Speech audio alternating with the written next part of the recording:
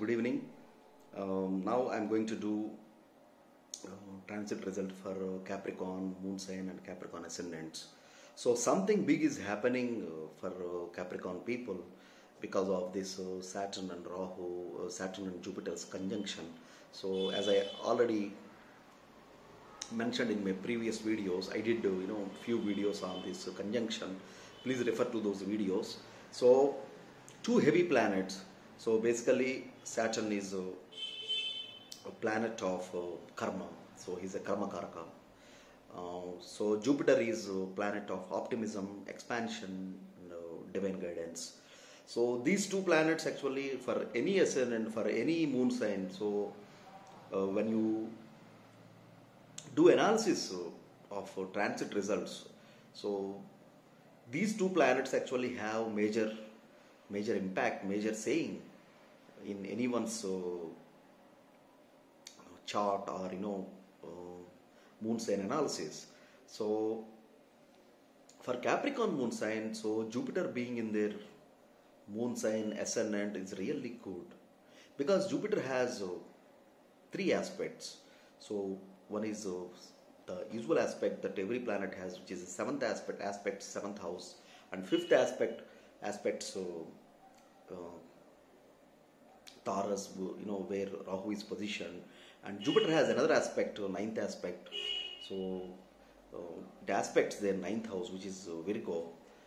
So basically these houses gain expansion, optimism, positivity because of Jupiter aspect. But however, for Capricorn ascendant, Capricorn moon sign, Jupiter is a functional malefic. So let's leave about the ownership of Jupiter. Yes, he's a malefic for Capricorn ascendant, Capricorn moon sign, but still Jupiter is a divine guidance. He's a significator for many good things. So Jupiter will bring lot of positivity to the houses where he is positioned and where he is aspecting. So their ascendant Capricorn, their Taurus where Rahu is there, Jupiter controls Rahu, and their seventh house which is Cancer, and their ninth house which is Virgo. These houses are activated and they are under control of Jupiter. Yes, of course, this is a debilitated Jupiter, but he is actually in Nichapanga because of the lord of the house Saturn is in Kendra, in the sign itself in Capricorn. So something significant is going to happen for these people in 2021 because of this conjunction. So considering the ownership, so Jupiter owns third and 12th houses for Capricorn people, and Saturn owns first and second. So basically this is a conjunction of first, second, third and 12th houses in the first house. So something big, something significant is going to happen for these people. Their name and fame, family, financial status, their younger siblings, and their spirituality, self-sacrifice, charity. These are the areas that will be in limelight because of this conjunction happening in their moon sign. Coming to Saturn's transit, yes, they are passing through Sade, which is the second phase of Sade, Saturn being in their own house. Like it forms one of the Panchamahapursha yogas, which is Sesi Mahapurusha yoga, when Saturn is in Kendra in his own house. So which is also good for them.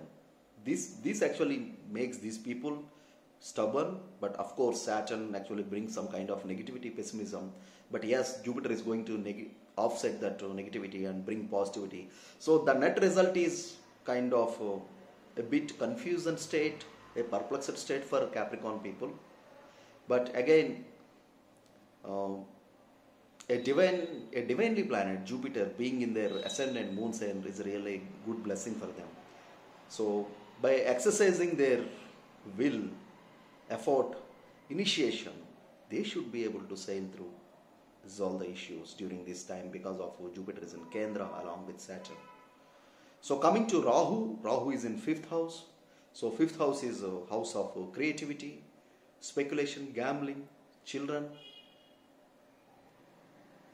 and one's character is also seen from 5th house. So Rahu is in 5th house. Also 5th house is house of mind, the house of buddhi.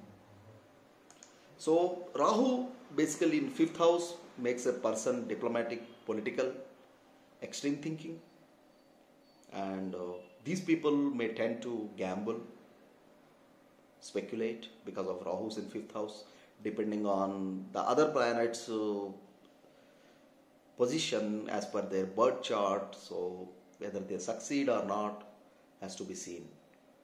So Ketu is in very good position in 11th house. So this is a good time for them to find opportunities and connect with a bigger circle of people, nurture their relationships.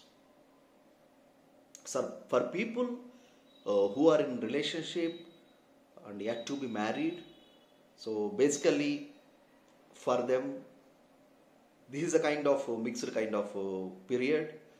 They need to at least wait till Jupiter transits to Aquarius to find right partner for celebration of marriage.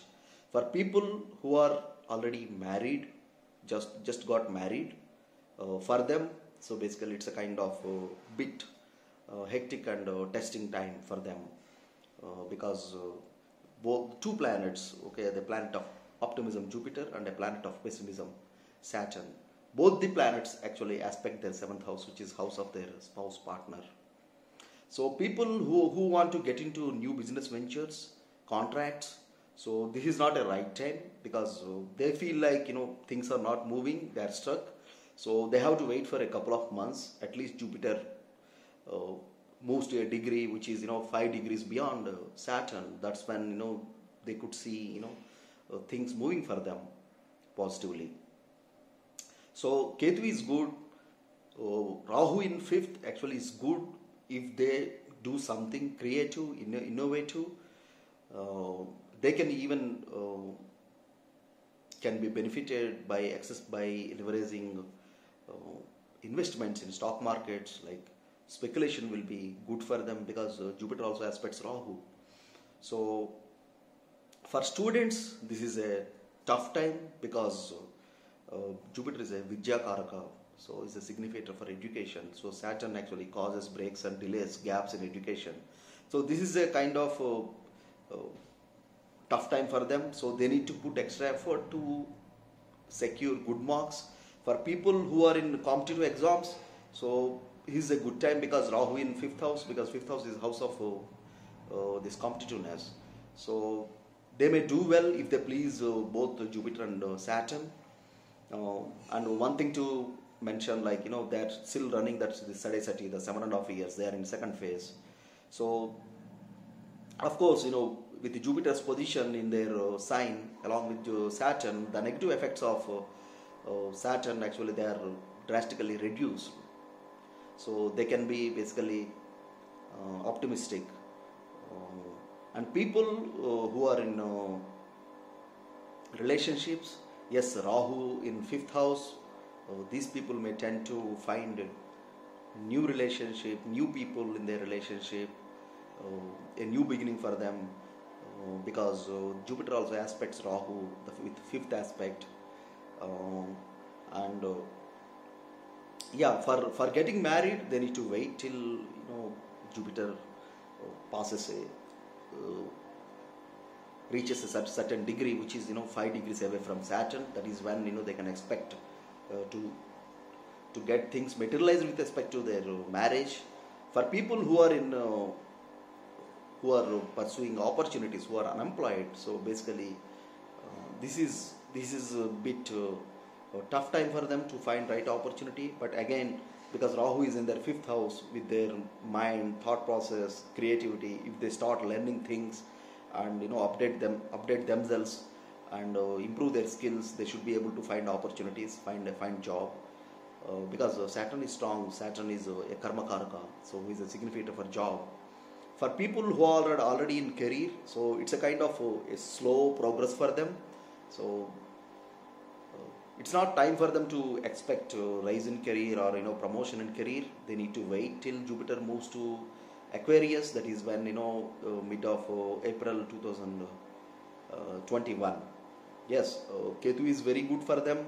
Ketu will bring a lot many opportunities for them. Rahu in 5th house, if they rightly channelize this energy, yes, Rahu will also be beneficial for them. They need to the areas of life which are in focus, in limelight, is younger sibling, their name and fame, and their financial transactions, and their father, and their children. So these are the areas that will be in limelight. So basically, overall it is a kind of above average time for Capricorn people, with Ketu in 11th house and Jupiter transiting their moons in Ascendant. So friends, if you like the video, please click on like button and also subscribe to this video. Thank you very much.